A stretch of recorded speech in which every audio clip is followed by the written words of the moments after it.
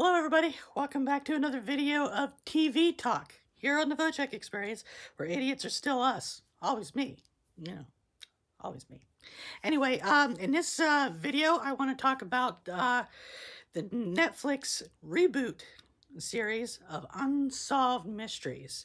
And if you're not sure exactly what Unsolved Mysteries is, it was a show that originally aired back in the 80s, early 90s, hosted by Robert Stack.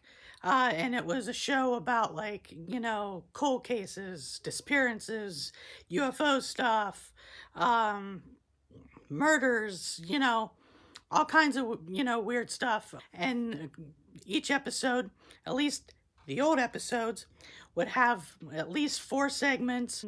They would have reenactments and interviews with the people involved and everything. And in hopes of somebody out there would know what, have a clue, or, something they can call in, and help get these mysteries solved. It ended in the 90s, and Netflix has decided to reboot the series in a new Unsolved Mysteries. But the only difference is this time, each episode is one complete case. And there's no host, so I was kind of hoping that if they were going to reboot this and everything, if they would to have had a host, I was hoping it would be Donnie Wahlberg. I don't know why. I like Donnie Wahlberg. Blue Bloods. Anyway, but yeah, I've watched the new Unsolved Mystery Reboot. It's 10 episodes, and like I said, they're all, just one case in each episode instead of 4. I will say the one thing that I love about the new series, it kept the original theme song. I love the original Unsolved Mysteries theme song. That's about enough to freak out anybody with that theme song, especially when you're a young kid.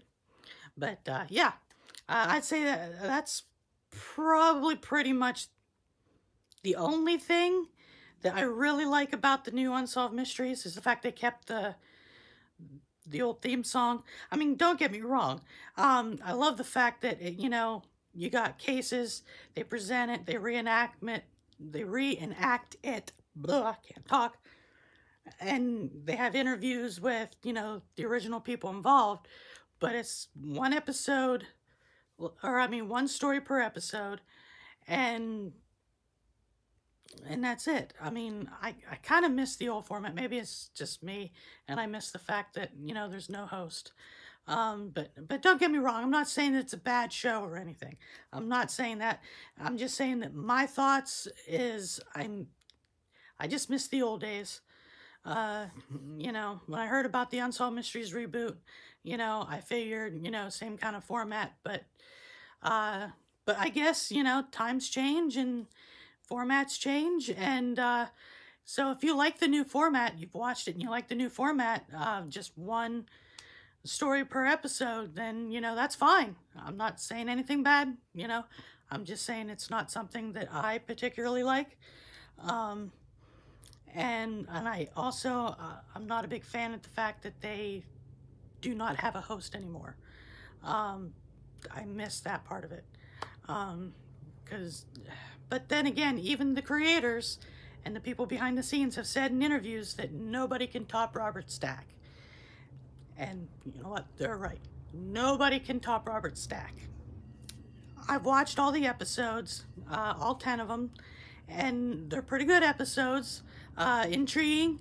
I'm not gonna, get into the episodes and do any kind of spoilers or anything like that, because, if you want to check out the new Unsolved Mysteries and you haven't done that yet, I don't want you to be, going in with some, like, oh, this is the case that did this, and this is the case that did that,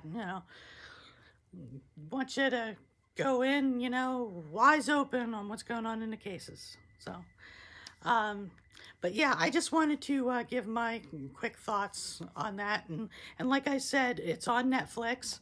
The first season, 10 episodes. I haven't heard anything about a second season or anything like that, at least not yet. But that's my thoughts on the new Netflix rebooted Unsolved Mysteries. So, that's going to about do it for this video. So, as always, if you like this video, don't forget to hit that thumbs up and hit that subscribe button and hit that bell to get notified of future videos. And if you want to follow me on Instagram, the link is down below for that. And if you also want to follow me on TikTok, you can also follow me in the link below down there too as well. Woohoo! Anyways, so I guess I'll see y'all in the next video. Bye!